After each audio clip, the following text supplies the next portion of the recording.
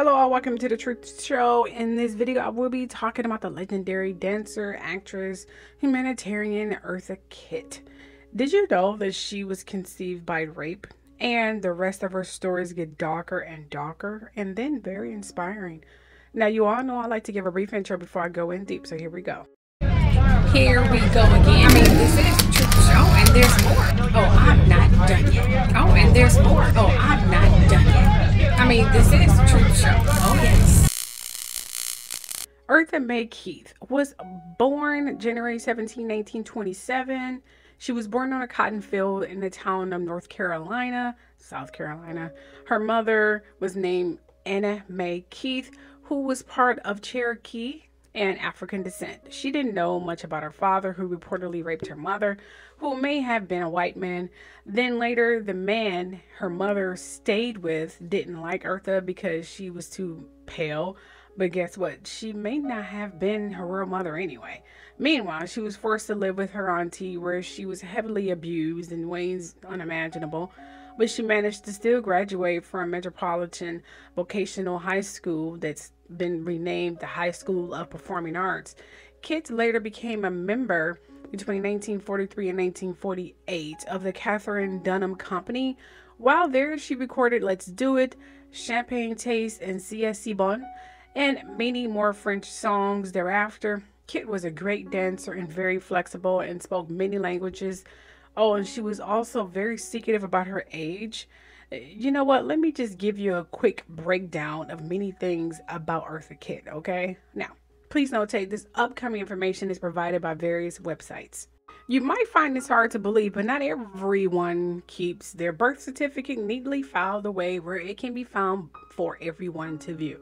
However, a group of students from her hometown found the document in 1998 to reveal her true age, which is what I stated. That seems a bit suspect, but also kind of interesting since it laid to rest any doubt about, how old she was. Here's what she said, and I must say it was boss and very inspiring. Here's what happened. In January, during the Lyndon B. Johnson administration, during a luncheon, Kitt was asked by the First Lady Bird Johnson about the Vietnam War. She replied, "You send the best of this country off to be shot and maimed. No wonder the kids rebel and take pot." Then later, during a question and answer session, Kitt stated, "The children of America are not rebelling for no reason. They are not hippies for no reason at all. We don't have what we have on Sunset Boulevard for no reason.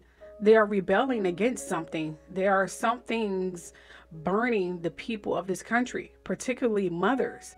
They feel they are going to raise sons, and I know what it's like. And you have children of your own, Mrs. Johnson, and we raise children and send them to war." For these comments, especially back then, made during this luncheon with Lady Bird Johnson, she reportedly made the First Lady cry. Well, so sad. Eartha Kitt suffered a great deal of backlash that forced her to leave the country for about a decade, since her anti-war statements were taken the wrong way by those listening, you see. But she was okay. She just took her career to Europe and Asia, and she made a lot of money. Now, the vindication that is brought to a performer by the audience is something that seems quite positive and overwhelmingly desired by most, but is also a fickle thing that Eartha and many others may have discovered over time is bound to turn on them occasionally if they decide to let their inner feelings be known. Okay? Yeah. The two were like brother and sister in a way, since they respected each other and stayed very close throughout their careers. It's easy to assume that Eartha was quite distraught when James passed away. Now, this one I completely agree with. You see, Eartha was a black woman, but she didn't feel as though she belonged to just the black community, since she was mixed with different races, such as I.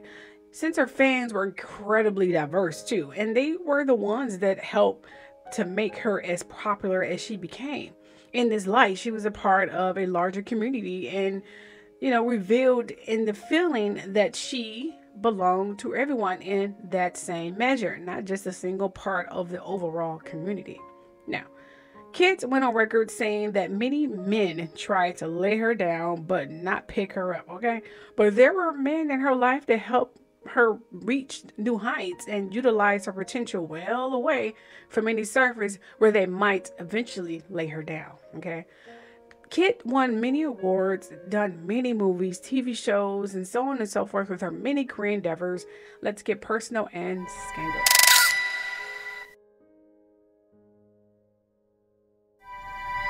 Eartha was very career driven, despite being rumored to have many lovers, but in reality, she really didn't. She had romances with cosmetic magnate Charles Revison and then banking heir John Barry Ryan III and later John William McDonnell, who was an associate of a real estate and investment company, whom she later married on January 6, 1960. They had one child, a daughter named Kitt McDonnell, born on November 26, 1961. They divorced in 1965. Kitt later lived in a long-time Connecticut residence that she converted a barn on a sprawling farm in Morale section of the New Milford for many years. And she was also active in local charities and causes throughout the Litchfield County. She later moved to Pound Ridge, New York, but returned in 2002 to the southern Fairfield County, Connecticut town of Weston in order to be near her daughter Kitt and family. May she rest in peace. Now, there's the two sides of Eartha Kitt, if I say, from the book, it seems. Mm. There is the very vulnerable, innocent young girl who was abused, as you say, and rejected. And then there is the extrovert person. When does one character stop and the other take over? Are you conscious of the two sides of your character? Very often I am, and then sometimes I'm not. And when I catch myself realizing that I have reverted back into being Eartha May, I have to... This is Eartha May, which is what your name was when you were very poor, and your mother actually passed you on to somebody else. Yes, she gave me away to a family that eventually wound up using me as a work mule. And my mother gave me to this family because the man that she wanted to marry said, "I don't want that yellow gal in my house." Which meant being an illegitimate child and also the wrong color. You are not wanted by the blacks, and the whites couldn't care less. So this black family, who had 2 teenage children, used me as whatever they could use me as a working person. And then I was also by the young gentleman in that family. Were you? How old were you then?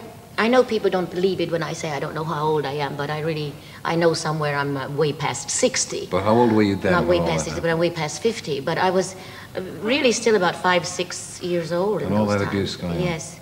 And all of that abuse was going on, and I couldn't tell anybody about it because who would have believed me? And the young boy, he was not the nicest kid in the world, and neither was his sister, who also, I didn't know anything about lesbians in those days. And she too tried. And there were times when the whole family was gone into the fields or something like that, harvesting, picking cotton or whatever they were doing, and we were left in the house alone. The 2 teenagers would tie me in what we call a crocus sack. I think you call it what potatoes come in. Yeah. They would tie the sack around my waist and then tie me to a tree. And with a peach tree switch, they would beat my bottom until I was bleeding, and I only had one thing to wear, and that was also made of potato sacking. And Well, I can understand how, following something, in several years of that it's going to mark you for life. Well, you try not to have it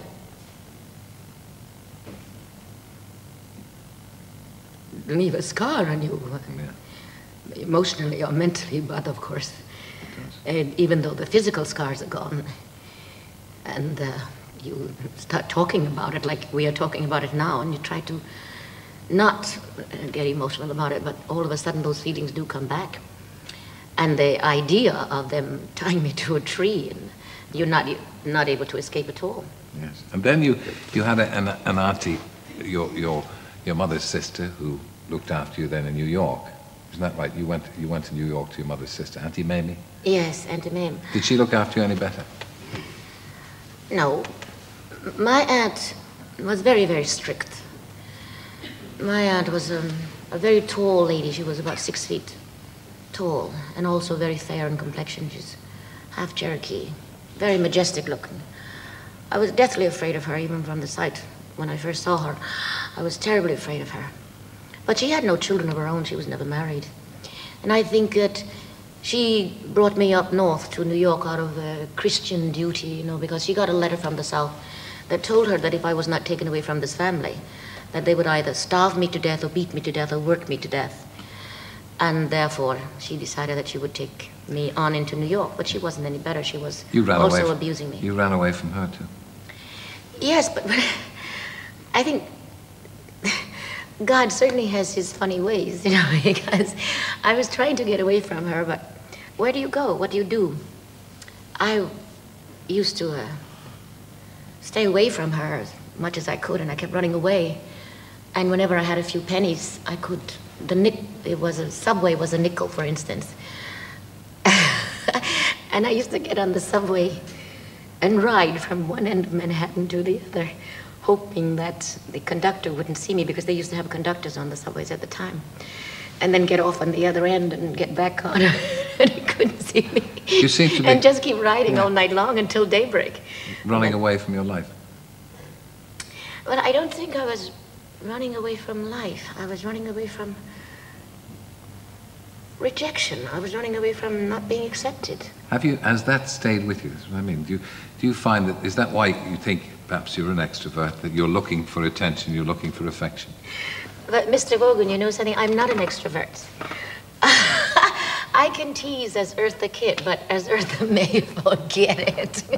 I'm hiding under behind the bushes, behind the chairs, behind everything I could possibly find to hide behind.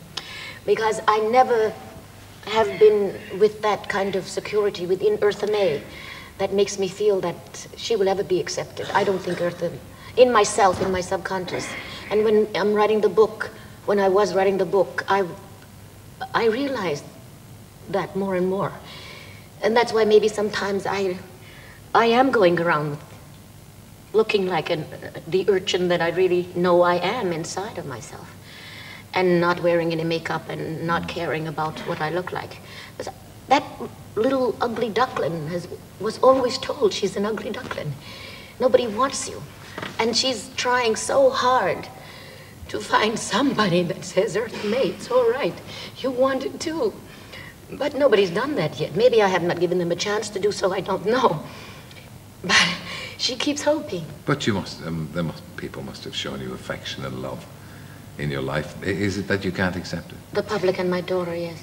The public. If it wasn't for a man? the public, a man has always wanted to lay me down, but he never wanted to pick me up. And the men that did have real love and affection for me were the ones that never touched me. That was Orson Welles, Ruby Rosa. And there were a couple of real love, strong love that men have had for me. Two of them, John Barry Ryan III and Othello Jr. But then the mothers step in. And I think very often the mothers, particularly with boys who come from extremely wealthy families and they are the only son, they would rather them marry trash than marry someone of color, no matter how wonderful that person of color may be. You've been a tremendous survivor in the face of things that most people would not have survived. Where do you find happiness? I have to find it within myself.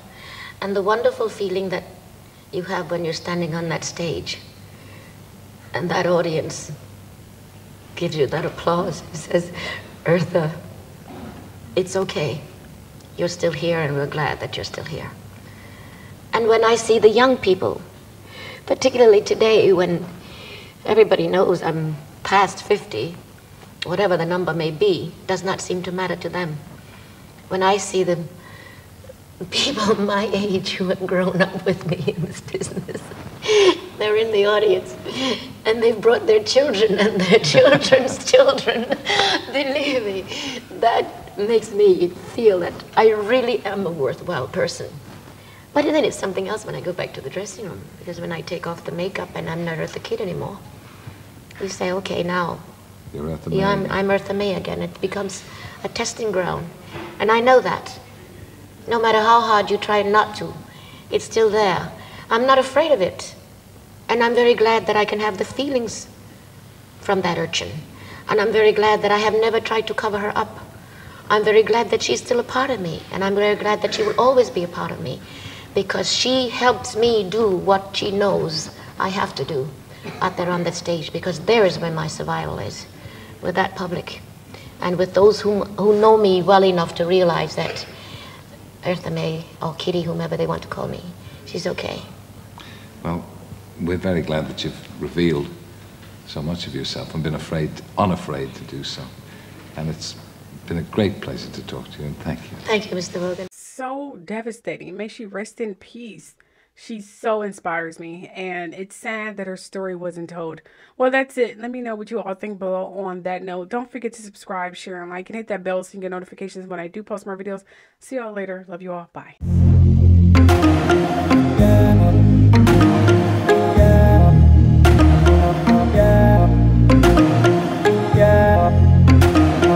Yeah.